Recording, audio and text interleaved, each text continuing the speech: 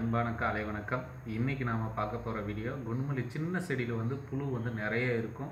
அந்த புழுவை ஒழிக்கிறதுக்கான மருந்தை தான் இன்னைக்கு நம்ம வீடியோவில் நம்ம பார்க்க போறோம். வாங்க வீடியோக்குள்ள போகலாம். ஹாய், இன்னும் நீங்க சப்ஸ்கிரைப் பண்ணலையா? மறக்காம சப்ஸ்கிரைப் பண்ணிடுங்க. அந்த புழுவை ஒழிக்கிறதுக்கான மருந்து என்ன அப்படின்னா நண்பர் ஒருத்தர் கேட்டிருக்காரு. யார் அந்த நண்பர் அப்படின்னா பாலசுப்ரமணியம் எம் அவர்களுக்கு தான் இந்த வீடியோவை நான் ஷேர் பண்ணுறேன். அவர் என்ன கேட்டிருக்காரு அப்படின்னா, இந்த ட்ரேசர் மருந்தை வந்து எவ்வளோ எம்எல் போடலாம், அதாவது ஒரு டேங்க்கு 16 லிட்டர் டேங்க்குக்கு வந்து இந்த ட்ரேசர் மருந்தை எவ்வளோ போட்டால் வந்து சரியானதாக இருக்கும் அப்படின்னு அவர் வந்து கேட்டிருக்காரு. ஓகே, சரியான கேள்வி.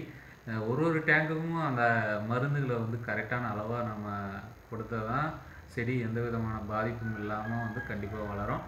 அதே போல் நீங்கள் நிறைய மருந்து அடிச்சிங்கன்னா கூட செடி வந்து பாதிக்கிறதுக்கான ரொம்ப மருந்து தெளிக்கக்கூடாது. ஒரு லெவல், அதாவது சரியான பட்சத்தில் தெளித்தா மட்டும்தான் அந்த செடி நல்ல வளர்ச்சி தரும் அப்படின்றதில் நான் உங்களுக்கு சொல்லிக்கிறேன். இவர் வந்து கேட்ட கேள்விக்கு வந்து முக்கியமாக வந்து இந்த ட்ரேசர் மருந்து வந்து நீங்கள் பென்டால் 50 ஈஸியோட சேர்த்து அடிக்கலாம். தனியாக அடிக்க வேணாம். மேக்ஸிமம் வந்து இது ஒன்று மட்டும் தனியாக அடிச்சிங்க அப்படின்னா கண்டிப்பாக செட் ஆகாது. பென்டால் ஈசி 50 ஈசி அந்த மருந்தோட சேர்த்து ட்ரேசரையும் சேர்த்து ஒரு டேங்க்குக்கு வந்து 3.5 ml, அதாவது 2 டேங்குகள் நீங்கள் வாங்கினீங்க அப்படின்னா 7 ml தருவாங்க கடையில்.